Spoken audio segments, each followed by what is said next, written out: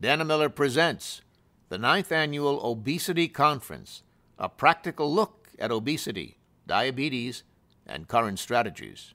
Featuring Phillip Snider, DO, Very Low-Calorie Diet. All right, we're going to switch back to diets. I know that we had talked about a variety of different diets, including VLCDs, sort of indirectly. This whole talk is going to be on very low-calorie diets, and I'm really pleased to introduce Phil Snider. Dr. Snider, he's the medical director of the Bon Secours Weight Loss Institute in Norfolk, Virginia. He's a background of working with patients on lifestyle change and worked as actually a registered dietitian and a personal trainer prior to medical school. During that time, Dr. Snider also taught nutrition at UNC Greensboro. He's board certified in family medicine and also obesity medicine as well. In addition to being a member of the medical advisory panel for the Robart Corporation, he lives the lifestyle he advocates, which is awesome. He competed in over 100 triathlons, studied martial arts for over 20 years, and is certified scuba dive master.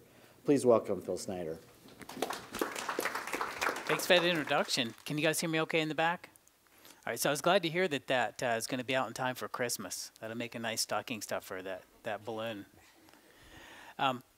I feel like we've been talking all the conference about diet and VLCD, so I'm going to just rehash a lot what we've already talked about, but hopefully add some things to your kind of thought process about why, you know, VLCD versus LCD versus just a ketogenic diet, however many calories you want. As John said, I'm on the medical advisory panel for Robart. And what I want to talk today is a little bit about the overview of obesity treatment. We're well versed in that, so I won't spend a lot of time on it. And then some of the history behind VLCDs, what are the benefits, and what are some of the side effects? And some of those we heard about already this morning and this afternoon. But I want to start out with a pretest question. Can anybody tell me why cows have hooves instead of feet? Because they lack toes. So obesity is very, very complicated for our patients. And I think it's important to keep always reminding ourselves this goes beyond just the physical part of the complications. So it really has a lot to do with their worldview, their self-image. As we heard about the sex talk earlier, the self-acceptance, self-awareness. Self-care oftentimes will change a lot as we bring somebody on this journey from, you know, obese to less obese to closer to the normal weight. And also a lot about their planning skills. So we have to really get people to change how they show up, you know, because you heard the saying, a family that eats together or stays together, but also is obese together or healthy together, depending on how they learn. And I'm sure the other dietitians in the audience will recognize this, that, you know, we form a lot of our eating habits by the time we're 3 or 4 years old. Because we get those very early from our parents, and it's deeply ingrained. And think about it, it's reinforced constantly. Coworkers, family, friends, magazines. I mean, we are being manipulated 24 hours a day subliminally, and marketers really know how to separate us from our rent check. Also, relationship skills, very, very important for people to navigate. The physical part, we've talked a lot at this meeting about the metabolic with joints. Very interesting about different cancers, how those can increase the rate. I mean, it's kind of cool that you can help somebody really drop their rate of certain cancers just by losing their weight. Obviously, the GI we just heard about, heart, kidney. I'm sure any of you guys are doing VLCDs. You notice people's renal function improves, and I think that's really nice that we've been able to answer that question, are VLCDs safe with somebody with kidney disease? And the answer is yes, because if you look at the average protein intake, it's about 165 grams a day. And you take that times 16%, that's the nitrogen content of protein. So that nitrogen load that we give somebody in a VLCD is much, much lower than the nitrogen load they get on a regular diet. So yes, it's high protein, but that's on a percentage basis. So it's very important to keep that in mind. And also a lot of the skin changes that people go through with obesity and then also with the weight loss. So financial obesity. lot of money involved here with all the prescriptions. I mean, we just talked, yesterday about, we're lucky if people can get Saxenda covered. We get it for $25 in my market if it is covered. If not, it's well over $1,000. But I mean, people are looking at so many medicines that they're on.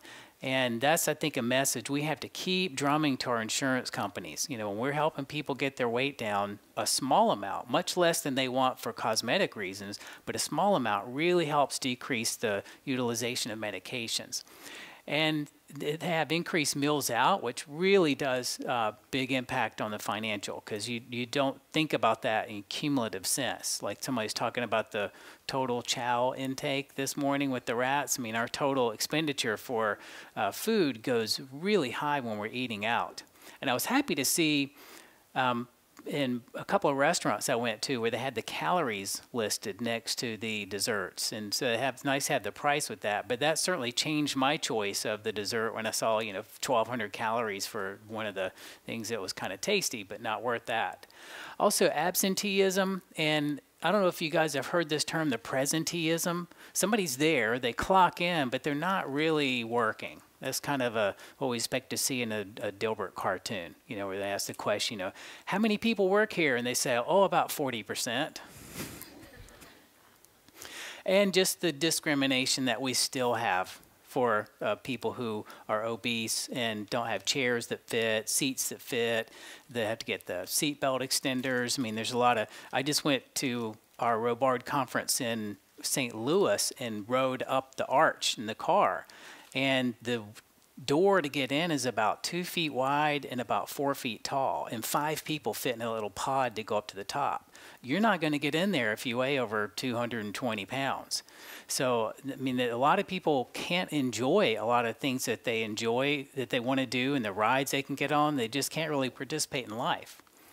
So we all know about this triangle or this pyramid that we've seen a lot with obesity treatment, but according to Photoshop, Einstein just really simplified it really well.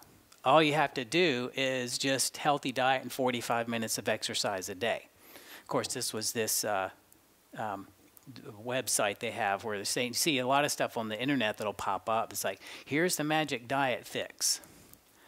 So I was really happy to hear that we were talking about some of the newer novel approaches with the different combinations of the medications, and obviously looking at the medications they're on to screen them. That's an easy win if you're switching from, I tell people Paxil means 20-pound weight gain in French, and if you get them off of that to Lexapro, I mean that's an easy low-hanging fruit.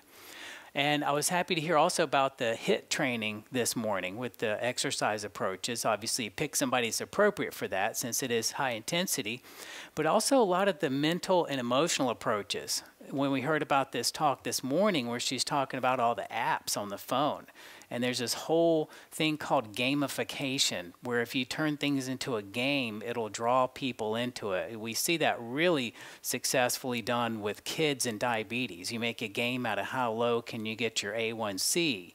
And so we're able to do that with, whenever I see I'm close to my steps for the day on my Garmin, I'll go out and walk around a little bit. And I know some people will do jumping jacks or, shake around a little bit. So sometimes just to get that extra goal, and if you can make a game of it, makes a big difference. So what are the benefits of a VLCD? Well, first of all, what do you think is the most extreme recorded fast? Okay, who says 382 seconds? Okay, we know we can get longer than that. How about 382 hours? 382 days? 382 months? Fast and Furious? 382 days. It was recorded, 27-year-old male in Scotland, a little multivitamin, non-caloric lipids, and he went from 465 down to 180. And at 5 years later, he kept it down to 196. So if you guys are interested in that, you have this reference. So what is a VLCD? Well, according to Dr. Google, when you go and search VLCD diet, it takes a little over a half second, and you get 1.5 million results. So a lot of people talk about VLCD diets. The oldest PubMed reference I could find was the Pittsburgh group, and I couldn't find who that was, but they had some stuff starting all the way back in the 1930s about doing VLCDs. And we know typically it's about 800 calories a day. Some people manipulate that up a little bit higher, a little lower. I know some people did some work with the HCG diet. We're trying to do the 500 calories a day. But this is what you're going to see most often is the 800 calories a day. Most people are going to do the meal replacements. It's easy. It's stimulus control. We've seen that through some studies. It just helps people with their not having to choose from so many options. And oftentimes when the number of options goes up, people just don't choose. I mean, think about that when you go to the drugstore and you have a cold. And you're trying to see, you know, what in this sea of antihistamines and decongestants, sometimes people just, you know, shut down.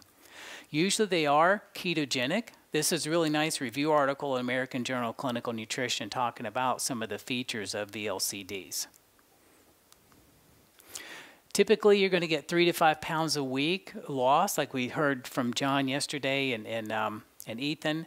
And remember, your ortho folks will tell you for every 1 pound loss, it's an effective deloading of that joint by 5 pounds. So it's a 1 to 5 ratio. So it doesn't take a whole lot of weight loss before they'll be ready for that hip or that knee replacement. And those are really good referral centers for you too. If you don't have the ortho sending you folks, make sure and reach out to them. We forget about how much we take for granted just walking with our balance, our coordination, our agility. And when we get somebody who's obese, that really throws things off. And especially you ask a woman who's pregnant and she's had her body habits change over a quick period of time, there's a little bit of balance issue. So when people are gaining weight at that weight or when they're losing weight, think about that. And remember, that's one of the 4 components of exercise: cardio, strength, flexibility, and balance. So make sure you're encouraging your patients to go all 4 of those areas, not just the cardio. And activities of daily living with just a little bit of weight loss, and including intimacy, like we heard about a couple of lectures ago, makes a big impact on that. And because of the balance, fewer injuries. I mean, we know you fall down, break a hip, a third don't make it out of the hospital, a third make it out just fine, and a third are going to have long-term complications. It's kind of sensitive. Also, decreased fat. So not only subcutaneous fat, like we saw on the slide before about the no scars, but also the mental fat. And remember when that kind of got some attention a few months ago? Is this another organ system? It's because it's so hormonally active and has such an impact on the rest of our body. And that was a great slide that John showed yesterday of the flattening of that central adiposity with somebody went on a VLCD before and after. And also the ectopic fat that we see around the liver, the pancreas, and the pericardium, that drives a lot of the dysfunction that we see. And that goes away very quickly. I mean, a lot of folks will put people on a very low-calorie type diet before surgery because it shrinks the liver so quickly. It actually gives them more space to operate. Multiple metabolic parameters that we've talked about. You know, insulin, glucose, we talked about the triglycerides going down. Leptin sensitivity improves. Is anybody here measuring leptin with their patients? I started doing that about 3 or 4 years ago, and the lab that I use, True Health Diagnostics, they've started increasing their limit a little bit on the leptin, but I will oftentimes get people in whose leptin is well over 180 or 200. The ideal range is below 20. And that will fall very quickly, and it really mirrors their hunger. So we know when we get somebody on VLCD, if it's done right, their hunger really gets blunted in a few days. And so we bring them back a month or 2 later, and that 180 leptin is cut in half, and then will continue to go down. And if you look at somebody's leptin, and it's more than twice their BMI, they are very leptin resistant, and they're just hardwired to overeat. So I tell people, I'm like, it's not your fault. You're hardwired to overeat. Tell people if they try to get you to eat 1 cookie and it won't hurt you, just tell them, I'm leptin resistant. I can't handle that. And they won't know what you're talking about, and they'll leave you alone. But if people have a big leptin resistance, they have to be an abstainer. There are a few people who can have half a cookie and put it back. Lay's figured that out. Remember the old commercial, can't have just one, realize can't have just 10. But if somebody has a leptin resistant, tell them to be careful and just keep out of sight, out of mind. Because we've seen a lot of times people have their trigger foods and they have that one food and it's game over. Inflammation really has, it's not a fasting level. The other one you might get if you do the leptin is adiponectin, and that is, the ideal is to get that as high as possible. That's a good anti-inflammatory hormone, and that takes a while to come up. That's more 6 to 9 months before you'll get a full increase in that. Inflammation really drops. We do C-reactive protein, myeloperoxidase, which is an enzyme that really is reflective of not only excess adipose, but also of heart health. If somebody has an elevated CRP plus an elevated MPO, their risk for MI is very, very high. And also, I've seen anecdotally, if somebody's MPO is really high, they oftentimes have undiagnosed sleep apnea, or they're not wearing their mask, or their mask hasn't been changed in 5 years. And so if I see that really high, just ask them, I was like, do you have sleep apnea? And their wife or their spouse or their husband will say no, but they sure sound like it. LFTs, oftentimes somebody has a fatty liver and you put them on a VLCD, it's not uncommon for the LFTs to go up a little bit and then to come down. As we think it's because the liver is metabolizing that fat and getting rid of it, but I haven't seen any well-designed studies to figure out why that is. And then also, like we said, the GFR. And just a reminder, if you have someone taking supplements and they're taking creatine, that will make the creatinine higher, and that's not quite as reliable. So you might want to get a cystatin C on them instead. That's not as altered by that creatinine level going up because of the creatine supplement. Creatine helps people build muscle more. Also, it helps with people with enlarged atria. The risk of AFib really goes down with the VLCD, and the pericardial fat goes down. And your arteries become less stiff, and you have better blood flow. We think that's partially because of the less stiff arteries, but also because of the nitric oxide that will increase its production as they get more healthy. So here's a picture of the pericardial fat. If you send somebody for an echocardiogram, ask your cardiologist to comment on the pericardial fat. And it's nice to see if you can get a pre and post on these. Here's where you see a trial where they had people on a low-carb diet and physical activity, but you can see some of the intrahepatic fat as it goes down, and you see this liver has got a lot less to deal with. And I've heard a lot of gastroenterologists talk about the intrahepatic fat being elevated as like a bunch of beach balls in the liver, and it's trying to do its work when it's got all that in the way. So what are the benefits from emotional, spiritual, and mental? If you put somebody on a good plan, you're going to help them improve their planning skills with their diet, exercise, and their sleep. Has anybody here ever heard of a book called The Power of When?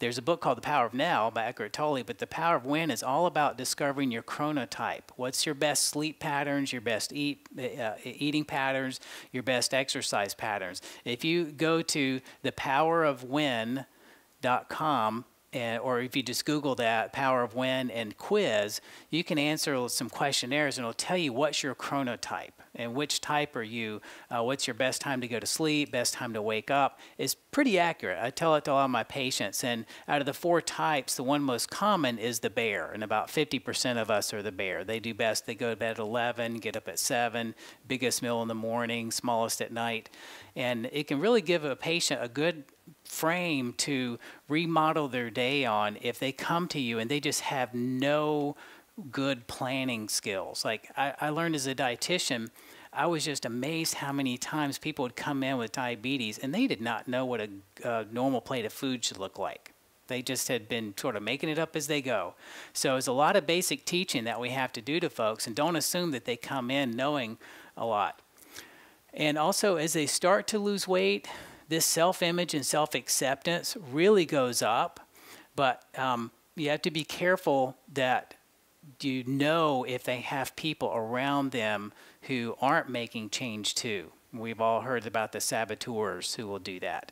There's a thing called a crab pot mentality, where you have a bunch of crabs in a pot and one tries to climb out, the other ones grab it and pull it back down. So be aware that you'll have some people that come in and they lose 20 pounds, they're starting to feel good, and their family, what are they asking them? Are you sick?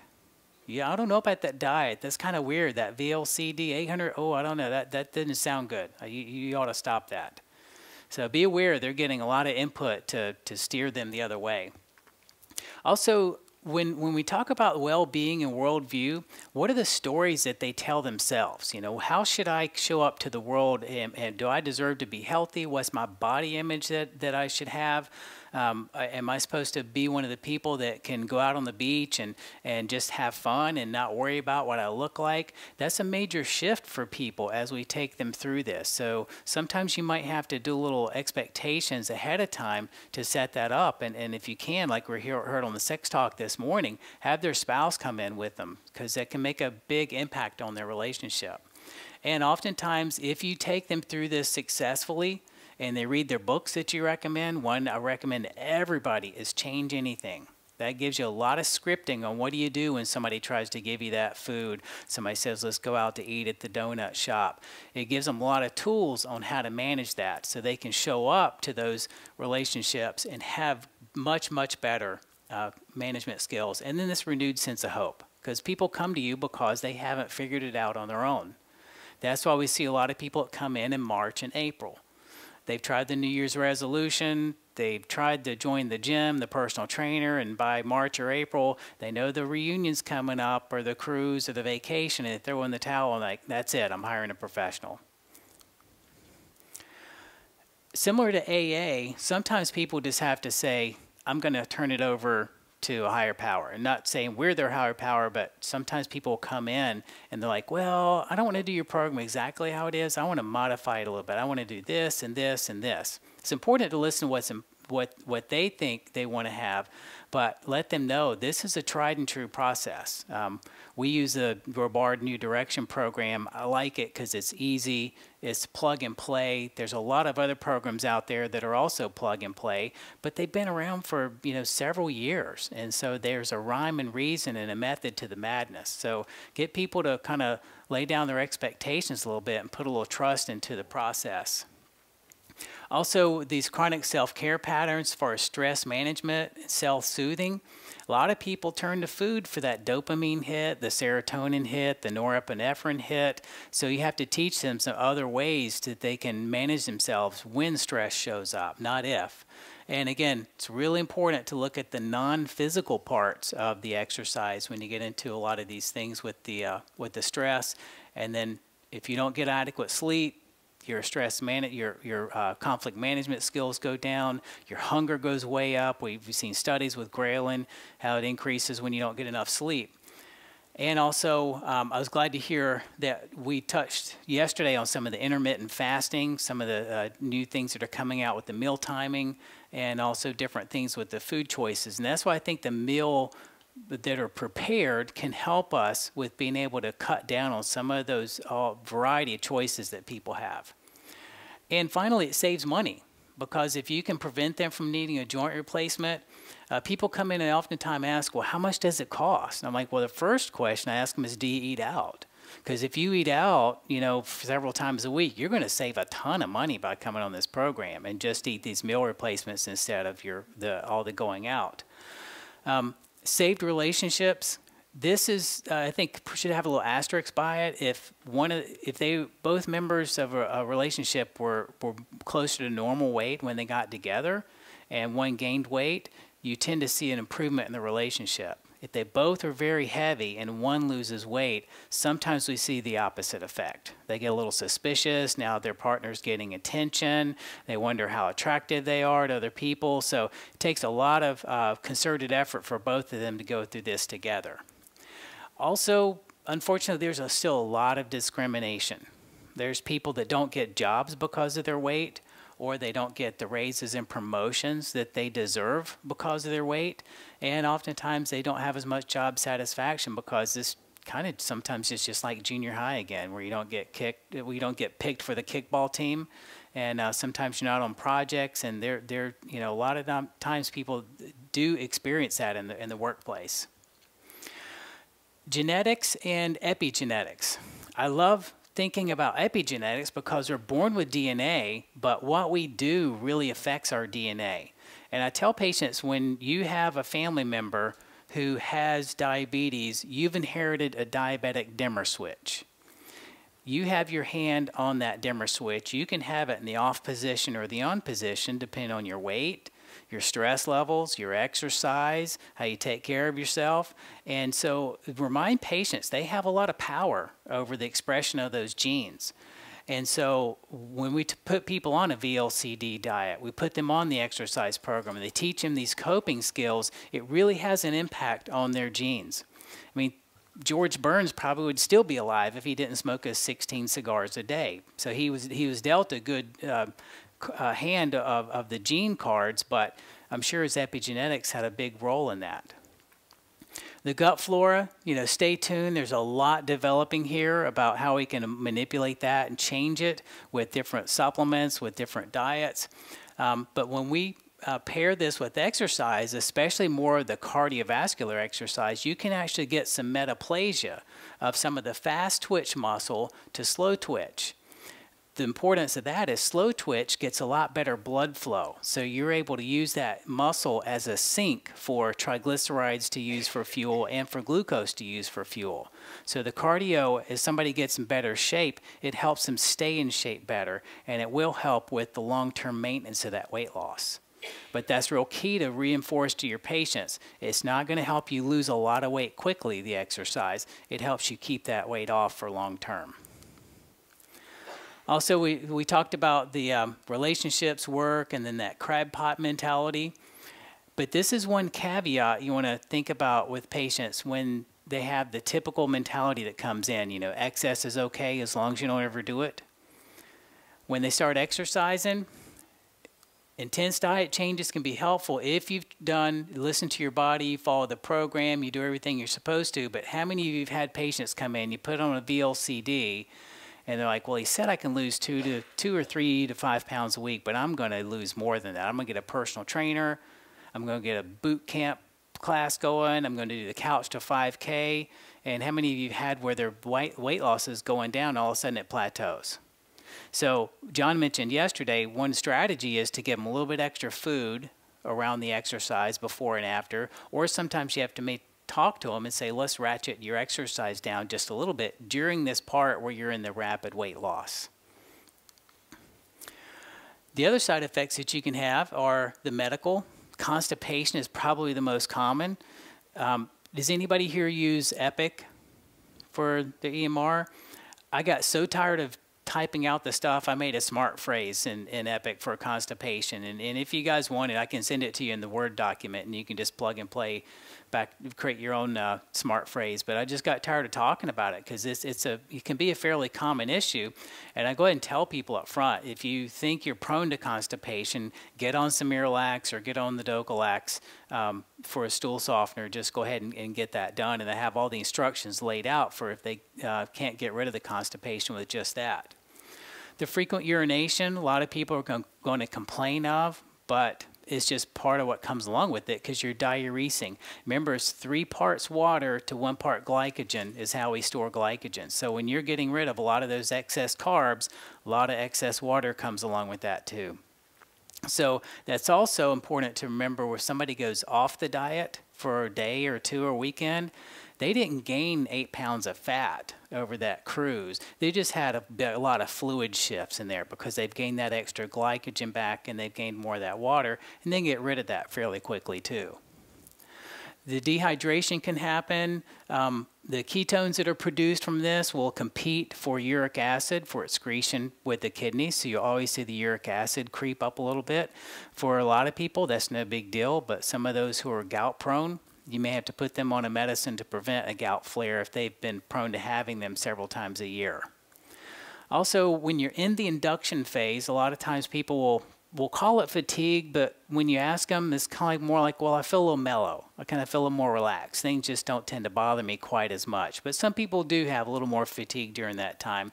And occasionally you'll have folks that have hair loss where it'll get stuck in that TE phase for a few months. Anecdotally, you'll hear people talk about a little extra biotin and a little extra fish oil to help. I know of no randomized controlled studies, but those are pretty low side effect. The cost is not very high, so it's worth a try. We also know that gallbladder stones can happen. You get a little sludgy in the gallbladder, so be on the lookout. Somebody has a little right upper quadrant pain, been on the program for a couple of months. The skin we talked about. There are some laser techniques. There's some different creams that people will post pictures on Facebook before and after. So I tell patients, you know, go talk to somebody you know that's selling this type of cream and not give it a try. But that's one thing that a lot of people are a little apprehensive of and not so happy about. But if you think about cosmetic surgery on your internal organs versus some sagging skin and less medicine and feeling better, so I know which way to go. And then also the electrolyte disturbances. So with the hyponatremia that can happen because you're diuresing, you have a lot of potassium changes, and you can also get arrhythmias. And so that's why we do EKG. We make sure their QTC interval is not prolonged, 440 in males, 460 for females. And if they are prolonged when you first get them in, you put them on a little magnesium, recheck them in a week or two. Most of us are walking around a little magnesium deficient, and unfortunately the blood tests don't always tell you what the intracellular magnesium is. It may be close to normal, so if you're curious, just do a DTR, and if they have really brisk DTR, deep tendon reflexes, they're probably a little mag deficient. So if any of you have ever done any OBGYN, you know if you give a woman who's preeclamptic a lot of magnesium coming in, baby comes out a little floppy for a while. So the cost of the meal replacements, that's something that people are going to ask you about. Again, look and see what their current intake of food is and how much that costs. And then also you may have to have a prescription for preventing gout. Some folks may decide to do the abdominoplasty. Rarely, we haven't had anybody in our program in 9 years have their gallbladder removed, but it does happen. And then also, this is one that people enjoy the cost of, is buying new clothes. And I think the big question is do you get rid of your old clothes or not? I encourage them to get rid of them so they don't have room to grow back into. So obesity is multifactorial. You got to work on the physical part of it, the diet, which diet are you going to follow, the VLCD. I think they're very safe in the right population. They're effective, and they're very affordable overall. And you got to also get somebody on your team, or like Ethan said yesterday with his 30-minute follow-ups where he really gets to know his patients well, be ready to go there and do some of that motivational interviewing, do some of that problem solving, and teach them some of those skills, because that's what's going to keep the weight down. Losing the weight initially is not that hard if they follow the plan, but it's keeping that weight off. And then telling people it may take, 2 or 3 times if you see them start to struggle, and that's okay. I mean, we know people that quit smoking, sometimes it's 5, 6, 7 times before they're successful with keeping that cigarettes away.